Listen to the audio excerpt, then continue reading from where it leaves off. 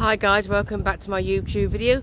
Today I'm talking about my apple tree, and as you can see, it's growing to the side out, which is wrong because it's going towards the building, so I have to trim it, and this is the tool that I use, and you flick it like that and that's what it's like. It's a brilliant tool, and what you do is you just come here, put it there and just saw like that. It shouldn't take too long to saw this, so I'll try and pause it for a minute. Hi guys, welcome back.